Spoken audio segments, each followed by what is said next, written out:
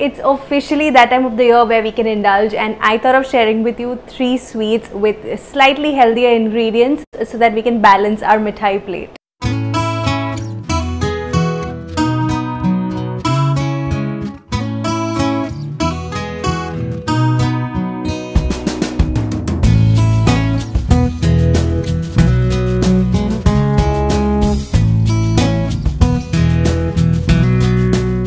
Hi guys, hope you're doing well and your Diwali prep is in full swing. In this video, I'm sharing with you 3 slightly healthier mithais. Now, why I'm saying healthier is that these recipes don't involve any deep frying, which is very common for Indian mithais, and they can be made with jaggery or gur instead of processed sugar. So if you're trying to cut down on sugar, then there is an option for that as well. And they also use wholesome, nutritious ingredients. There's gonna be a nutritious halwa made from ragi, some good til chikki to keep you warm during weather change, and this beautiful looking and tasting dry fruit Gulkand barfi, which by the way doesn't have any added sugar. So let's go ahead and start with my favorite, which is this one, dry fruit Gulkand barfi.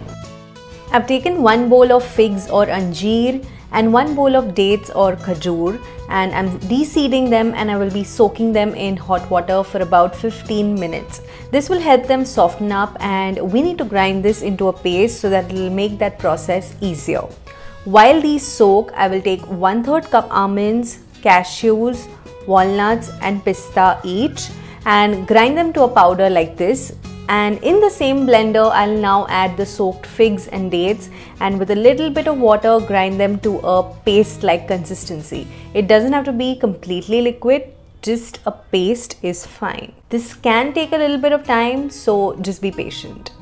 Now I'm heating ghee, and this is about 1 tablespoon, and once it's heated up, I'm adding the figs and the dates paste in it and cooking it in with the ghee for about 15 minutes.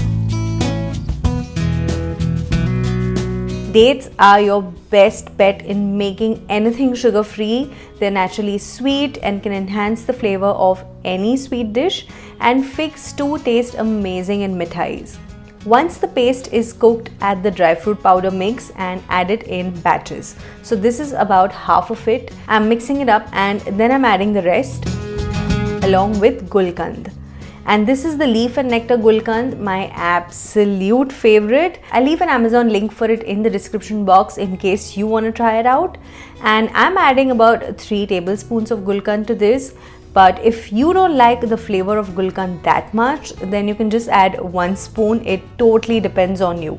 And once that's added, just mix everything well. It'll feel slightly dry and that's fine. Then grease a dabba or a bowl and put this mixture in and let it cool down to room temperature. You can even it out with a spoon like this, and once it's down to room temperature, we garnish it. I'm using powdered coconut, chopped pista, elaichi or cardamom powder, and a few rose petals. Actually, a lot of rose petals. This step is honestly optional, but you can enjoy it even without garnishing, or you can use whatever you like on top. So here I'm just going all out and beautifying this, and I think pista and rose petals can instantly make any sweet dish appear so much more prettier and even delicious. Let me know in the comments below if you feel the same way. And since this is a lot of topping, I'm just pushing it in lightly with a spoon so that it fixes nicely and doesn't move or fall off. And then this goes in the fridge for like 3 to 4 hours to set properly. And then you can cut and serve. Now I like this slightly soft consistency, not like a hard block. But if you want it more dry and more harder, then add more powdered nuts while making it. And I am just in awe of how beautiful this looks. Very honestly telling you, it took me a while to appreciate anjeer in mithais and barfis, and for the longest time I didn't like it. Then there was this one time I tried a kaju pista anjeer roll and I was like, wow, this is good. And this is like the first ever anjeer based mithai that I've made at home, but I'm so happy with the way it's turned out. I know it because I've already eaten too many pieces of it. This is so good. There's just so much of flavor in this.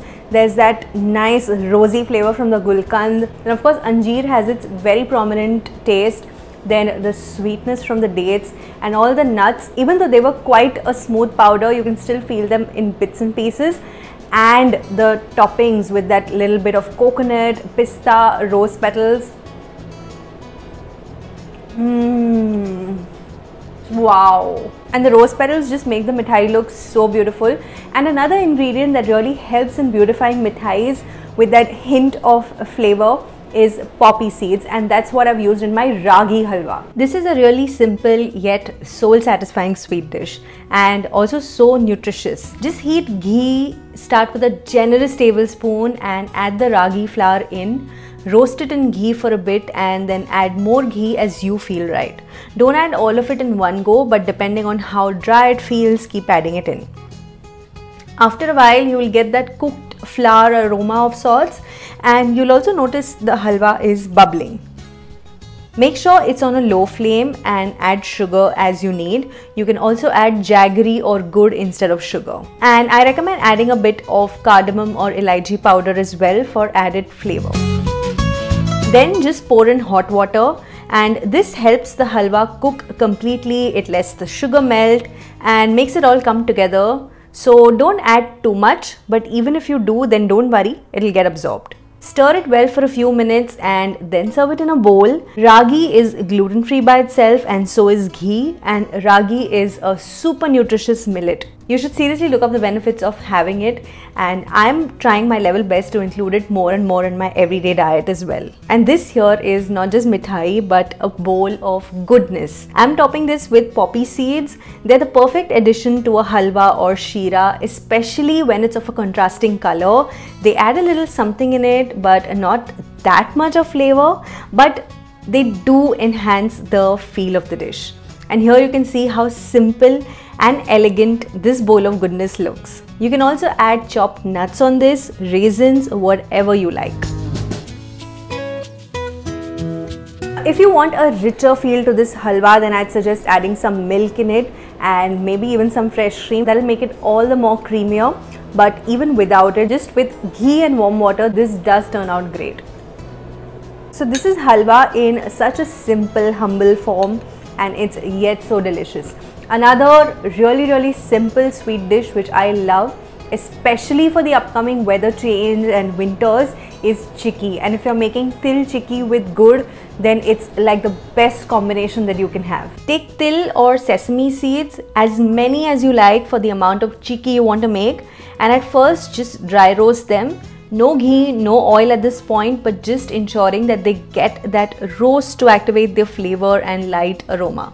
Ayurveda stresses on including sesame in winter diet, and it's true. It works wonders for the hair, the skin, it contains healthy fats, boosts bone health and so much more. And this along with jaggery or gur is a match made in heaven.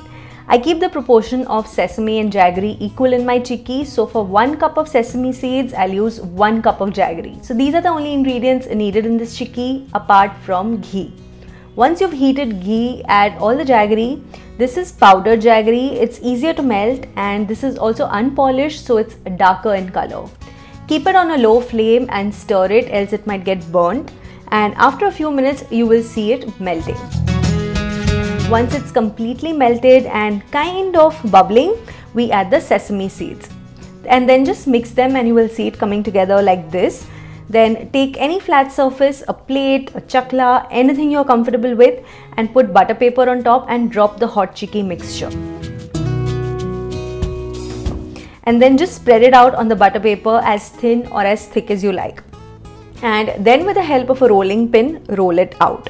You have to do this while it's still a bit warm, and then let it cool down under the fan for a few minutes and cut it up into squares as you like, and the chikki is ready.